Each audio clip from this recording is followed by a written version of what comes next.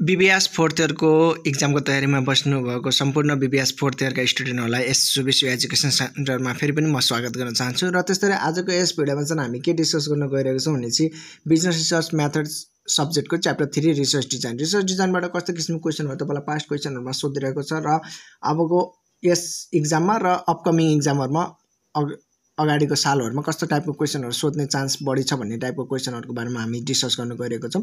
सुरुदेखि अन्त्यसम्म भिडियो हेरेर साथ दिइदिनु होला र केही क्वेशनहरु तपाईलाई कन्फ्युज लाग्छ भने सोध्न सक्नुहुन्छ। नन्दमन ओभरअल है मैले तपाईहरुलाई PDF फाइलमै राखिदिएको छु, तपाईहरुले जस्ट प्रिन्ट आउट गरे मैले भनिरहेको छु बारम्बार जस्ट प्रिन्ट आउट, तपाईले न कहीं एन्सर खोज्नु पर्छ न कहीं सोलुसन आफैले गर्नु पर्छ, कति लेख्नु पर्छ कसरी लेख्नु पर्छ भन्ने कुराहरु सबै कुराहरु मैले राखिदिएको छु।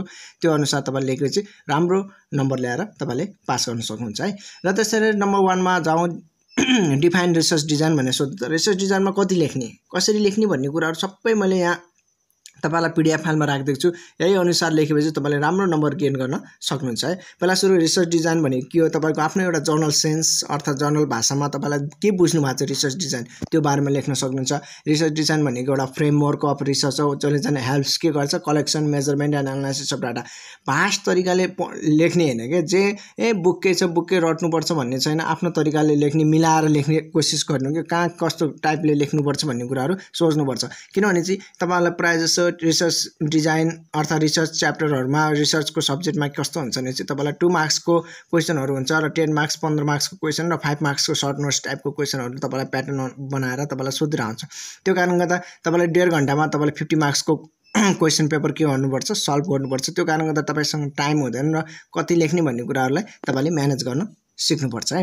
र त्यसैले रिसर्च डिजाइनको तपाईले एउटा डेफिनेसन लेख्नुहुन्छ। यदि तपाईलाई राइटरको नाम थाहा छ भने डेफिनेसन लेख्नु होला त्यही राइटरको। यदि नाम थाहा छैन भने चाहिँ जस्ट सेमिकोलम राखेर जस्ट यो रिसर्च डिजाइन भनेको यो भनेर लेख्न सक्नुहुन्छ है। र from the above definition we conclude that भनेर तपाईले यसरी पनि लेख्न सक्नुहुन्छ। र क्वेशन नम्बर 2 मा जाउँ। What are the features of research design. धेरै चोटी सोधिसक्यो पास्ट एक्जाममा र अगाडिको र यस सालको एक्जाममा पनि सोध्ने चान्स छ what are the features of research design है।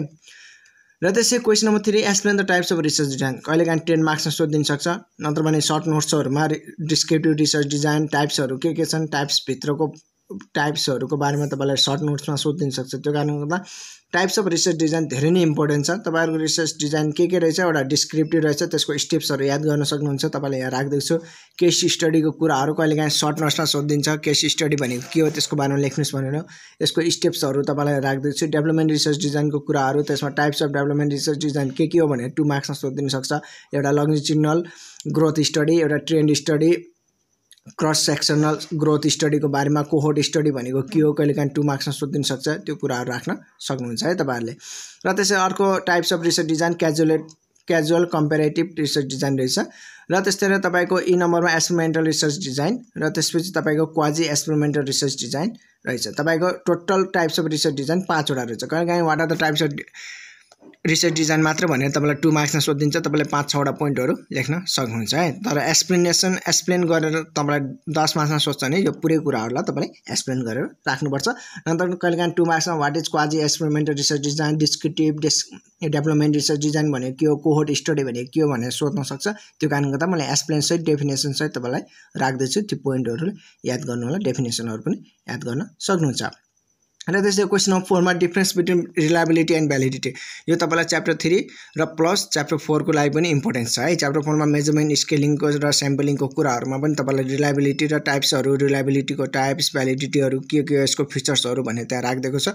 त्यो कारणले गर्दा डिफरेन्स बिट्विन त्यहाँबाट सोधे पनि तपाईलाई 2 मार्क्समा सोधे ठिकै छ, नत्र पनि यताबाट तपाईलाई 2 मार्क्स अर्थात तपाईलाई यसको सर्ट नोट्स टाइपको क्वेशन रिलायबिलिटी भनेको के हो, भ्यालिडिटी भनेको के हो त्यस्तो टाइपको क्वेशनहरु यहाँ सोधेर आउँछ र तपाईलाई च्याप्टर 4 बाट नि इम्पोर्टेन्ट छ है रिलायबिलिटी र भ्यालिडिटी। यहाँ डिफरेन्स बिट्विन राख्दैछु, सजिलो तरिकाले राख्दैछु, यही अनुसार तपाईले लेख्न सक्नुहुन्छ। 2 मार्क्समा सोधे चाहिँ 2टा पोइन्ट भन्दा बढी लेख्नु पर्दैन, 2टा 3टा भन्दा बढी, र 5 मार्क्समा सोधे चाहिँ 5 वटा पोइन्ट लेख्न सक्नुहुन्छ है। र difference between exploratory and descriptive research यो सोधेको अहिलेसम्म तपाईलाई सोधेको छैन, मैले जस्ट राखिदिएको सर हेरेर जान्नु होला मात्र है यो क्वेशन।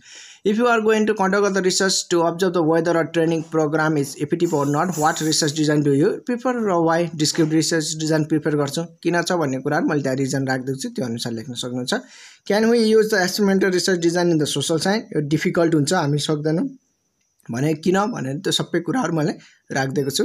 र if you are principal researcher in a research project entitle socio economic impact of the visit Nepal 2020 state with the reason which research design will you adapt कुन रिसर्च डिजाइन हामीले डेभलपमेन्ट रिसर्च डिजाइन एप्लाई गर्छौँ त्यो कारण के कारणले भनेर त सबै कुराहरू मैले राखिदिएको छु तल र यसको मिनिङहरू यसमा चाहिँ लङ तरिकाले आफ्नो भाषाले पनि लेख्न सक्नुहुन्छ यो 3टा पोइन्ट मात्र लेखेर पुग्दैन यसमा चाहिँ लङ क्वेसनमा 10 मार्क्समा सोध्दैछ अझै लामो तपाईले बनाउन सक्नुपर्छ है र when to use correlation research design कहिले युज गरिन्छ हामीले त्यो कुराहरू पोइन्टमा राख्दै छु मैले एबीसी भने त्योबाट पढ्न सक्नुहुन्छ if you want to evaluate the project which research design do you prefer descriptive research design हामीले प्रिपेयर गर्छौँ किन भनेर त्यहाँ मैले पोइन्टमा एक्सप्लेनेसन गर्दैछु त्यहाँबाट पढ्न सक्नुहुन्छ है र त्यसपछि question number 11 very important explain the basic principle of research design मैले यो एक्सप्लेनेसन गरेको छैन र प्रिन्सिपल अफ रिसर्च डिजाइन सोधिहाल्यो भने है तपाईहरुले कति स्टुडेन्टले के मात्र लेख्नुहुन्छ फ्याक्जिबिलिटी टाइमलाइननेस रिप्लिकेसन अब्जेक्टिभ जर्नलाइजेबिलिटी रिलायबिलिटी भ्यालिडिटी मात्र लेख्नुहुन्छ तर अगाडि प्रिन्सिपल जोड्नुहुन्न त्यो कारणले गर्दा नै धेरै मिस्टेक हुने चान्स बढी हुन्छ त्यो कारणले गर्दा जे छ त्यो अनुसार तपाईले लेख्नुहुन्छ principal of फ्याक्जिबिलिटी principal of टाइमलाइननेस principal of रिप्लिकेसन principal of objective principal of जर्नलाइजेबिलिटी त्यसरी principal of reliability principal of validity जस्तो छ त्यस्तै लेख्दिनु त्यहाँ जान्ने धेरै बनेर तपाईले झन् तपाईको नम्बर के हुन्छ काटिनुहुन्छ जस्तो छ principal of भ्यालिडिटीहरु principal of research design सोधेछ सबैमा प्रिन्सिपल जोडेर तपाईले लेख्न सक्नुहुन्छ है र यसको एक्सप्लेनेसन मैले राखिदिएको छैन यो एक्सप्लेनेसन तपाईले आफैले गर्न सकिहाल्नुहुन्छ त्यस्तो गाह्रो केही पनि छैन मेन भनेको तपाईहरुलाई पोइन्ट याद गर्नुपर्छ एक्सप्लेनेसन द भ्यालिडिटीको मिनिङ तपाईलाई थाहा नै छ माथि पढिसके रिलायबिलिटीको जर्नलाइजेबिलिटीको सबै कुराहरु पढ्छ त्यसमा त्यस्तो धेरै भित्रको पोइन्टलाई फोकस गर्नु पर्दैन है र क्वेशन नम्बर 12 मा explain the criteria of the good research design के छ क्राइटेरिया सेम लगभग एक दुईटा पोइन्टहरु मात्र फरक छ प्रिन्सिपल सँग अरु चाहिँ सेम छ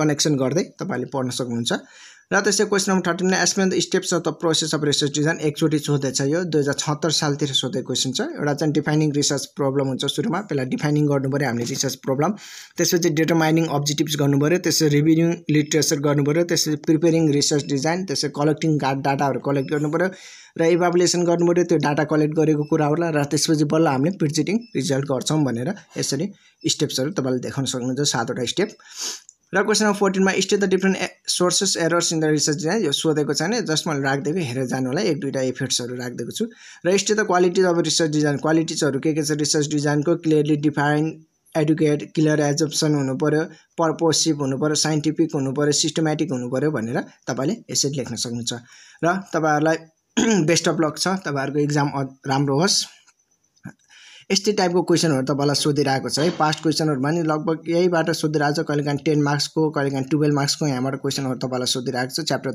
3 बाट रिसर्च डिजाइनबाट त्यो कारणले गर्दा रिसर्च डिजाइन इम्पोर्टेन्ट छ त्यो कारणले गर्दा राम्रोसँग फोकस गर्नु यति हो टाइप मेन भनेको तपाईको features meaning of research design र टाइप्स अफ रिसर्च डिजाइन के हो principal criteria of good research डिजाइनहरु के छ यति 4-5 वटा क्वेशनहरु हो त्यो क्वेशनहरुलाई राम्रोसँग फोकस गरेर पढ्नु होला भन्दै आज हजुरहरु बिदा हुँदैछु र अब हामी चाहिँ चाँडै नै किनभने हामीसँग टाइम छैन म तपाईलाई जति पनि पास्ट क्वेशनमा एक्जाममा सोधिरहेको क्वेशनहरु छ त्यो क्वेशनहरुको सोलुसन लिएर चाँडै नै उपस्थित हुन्छु च्याप्टर 4 च्याप्टर 5 र च्याप्टर 6 त्यसपछि लास्ट टाइममा चाहिँ हामीले लास्ट मिनेट रिभिजन भिडियो गर्ने छौं जसमा चाहिँ कस्तो टाइपको एक दिन अगाडि के टाइपको क्वेशनहरु तपाईलाई एक्जाममा बढी सोध्न सक्छ भन्ने कुरा डिस्कस गर्ने छौं एक दिन अगाडि भन्दै हजुरहरु बिदा हुँदैछु have a good day take care bye bye र best of lock for your exam है राम्रोसँग एक्जाम दिनु होला बाइ बाइ